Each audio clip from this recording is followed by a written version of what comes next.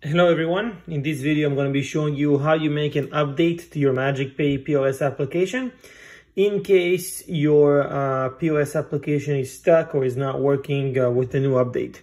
So you'll go into your settings menu. In here you'll put the password, which is pax9876 @ as you can see here on the screen. Press on OK. You want to do two things. First thing is going to apps, MagicPay POS. If you have the regular A920, then on this screen you just click on clear data. If you have the A920 Pro like this device, you'll click on storage, clear data, and OK. Then you go back. What I also want you to do is change the display settings.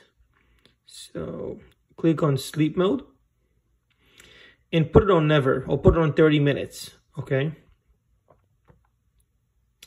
And then just go back in here.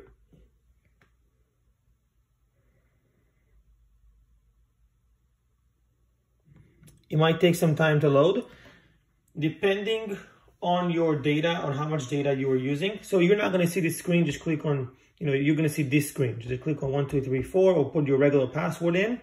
And this download stage, depending on how much data you have, it could take up to 15 minutes. So do not worry if it takes time. And that's why I wanna make sure that you're not forgetting to do the sleep mode.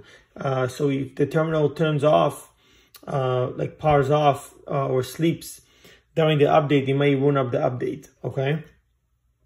That's it. If you have any questions, just let us know.